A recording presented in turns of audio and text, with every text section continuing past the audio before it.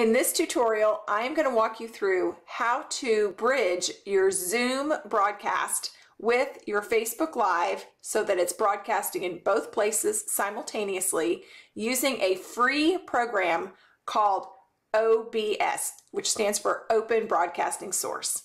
So it's a little cumbersome. There's lots of steps to this, so you're going to want to be sure to write down all of these steps so that you don't miss a thing. All right, let's get started. All right, the first step is to download the OBS Studio software to your computer. It is free and it works for both a PC and for a Mac. You will need to only be able to do this from a computer. So if you're trying to do this from a mobile device, this process will not work for you.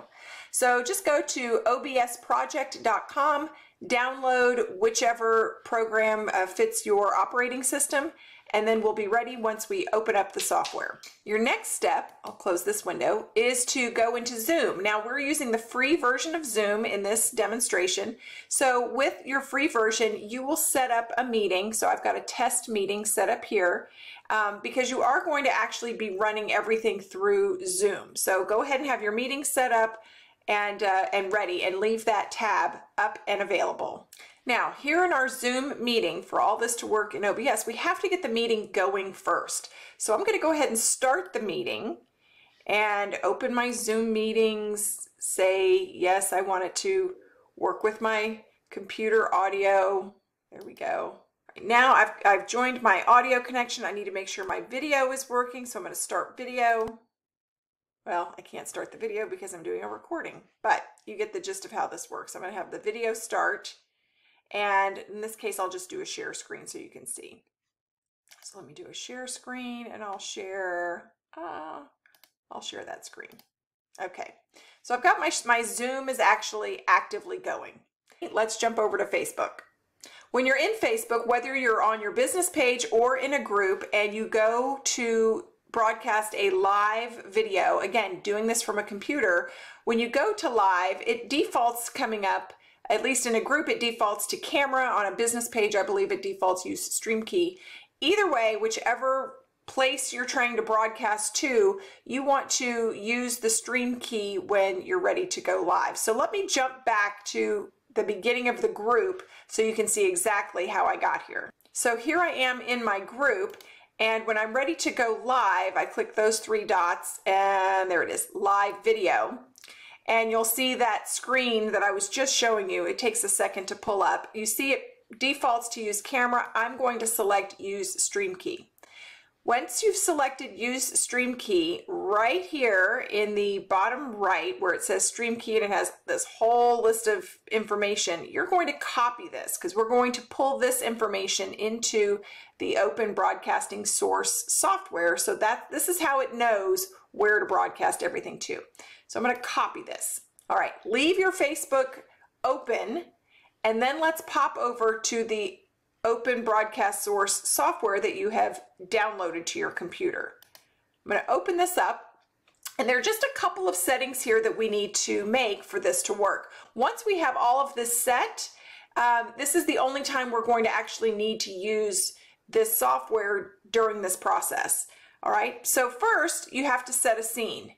And to set a scene, I'm going to select camera. So all you do is you click the plus arrow and then you enter in the name of the scene. So I'd already entered in camera. Next, you need to identify the source of where is the information pulling from. And so if I click on my plus, this is typically blank, but if I click on my plus, you might think, oh, well, I'm just going to do video capture, but actually you're needing to do a window capture because what we're going to be capturing is the Zoom window itself. All right, so select window capture, and then you'll select OK, sorry. And once you've selected window capture, you'll find the window that you're looking for, which would be your Zoom window. Since I've already got one, I've already have another listed in here, so I'll show you how it looks. But you'll select your Zoom window, and let me go here to window capture. So you see I have my Zoom meeting, and then your capture method, you're going to adjust it to your Windows Graphics Capture. but you want to look for the one that says Zoom meeting, or it has your Zoom meeting ID number. That's the one that you want to capture. Under the capture method, the default comes up as automatic. So you may not see your screen here. And if you don't, then you want to adjust it to Windows Graphics Capture, and that should capture your window. That's if you have Windows 10 and up, which I'm sure most of you do. If you're still lugging along without Windows 10, try the BitBLT, but Windows Graphics Capture should do the trick. So once you have these two settings up, then it is now, OBS is now looking at whatever is happening in Zoom, okay? So that's the important thing. Make sure these two things are working. Now, how do we get Zoom over into Facebook? Remember, we copied that Facebook. Remember over here, we copied this stream key. Remember that?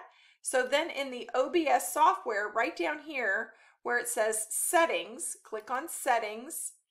And then right here where it says stream on the left-hand side, this is where you put in your stream key. So let me back this old one out. There we go. And I'm just going to paste my new stream key in there. And I say apply. And then I say okay. So I've got my new stream key. It's still not streaming to Facebook because I need to say, hey, now I need you to connect this to Facebook. So I've got it's pulling from my camera. It's capturing my window of my Zoom that's already going. I've put it into my settings in the stream key that I got from Facebook. I'm putting that here into the settings. And now I'm going to start streaming it. And it says, hey, where are you going to stream this to? Well, I'm streaming it to Facebook because remember in settings, I said over here, Facebook Live, make sure, by the way, this service up at the top, make sure it says Facebook Live because it defaults to a site called Twitch. So make sure it says Facebook Live, put in your stream key and then click OK. So, and then say start streaming and it's streaming. Now, if I go over, let me minimize this. If I go over to Facebook Live, it's still not, you're like, well, where did it go? What's happening here? Well, I have to actually go live here in Facebook. Okay, so here in Facebook, so right down here, it shows me this is what's going to be viewed. Once I go live here and I click the go live, then it is all working together. So click go live. I'm just going to say go live. And now it's thinking, it's thinking. It's thinking. It takes just a second. And just know that there is a delay. So now I am live and it is showing, you can see down here in the bottom right, this is the screen, my Zoom screen that is being broadcast into my group. So if I go over to my Zoom screen, let me adjust my Zoom screen here. Okay, so now you can see I've made some changes here in OBS. And you can see down here in Facebook what's streaming. So if you need to do a screen share or anything, of course you can do that in Zoom. Of course you can also click on window capture and any window that you have open. So if I had open, say for example, let me open another window and show, let's see, let's open a website. And if I were trying to show someone how to access something or how to check out, if they were shopping, how to check out on the website. So let's just go there. And I go into OBS and I do window capture. I can select any website or any screen that is up. Let me see if I can find it. There it is. And I could share that. So if I could click this, and you'll notice in my Facebook now, it's going to change.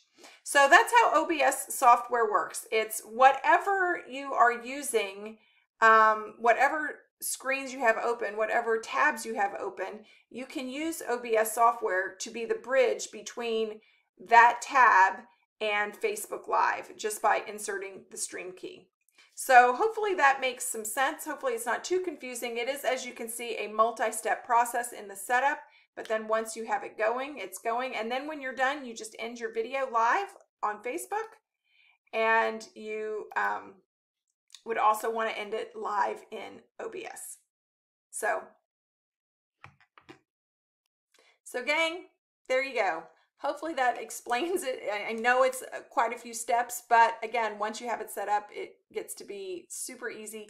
Just keep in mind there is always a little delay between what you're saying and what your audience is seeing when you're going through all these different channels to be able to stream. And again, this not only works with Zoom, this was my great example for Zoom going into Facebook Live, but this is an easy way too if you're trying to do any type of screen sharing or demonstrate anything on a website using OBS software as the bridge from those websites into Facebook Live. So good luck. And oh, before I forget, this also will work if you do YouTube Live. If you're trying to stream into YouTube Live, you can have that setting made in your OBS software as well. All right, there you go. If you have any questions, let us know, and we'll put together a little checklist for you that you can print off, because this one does take quite a few steps, and that way you have a little something to go by. Good luck.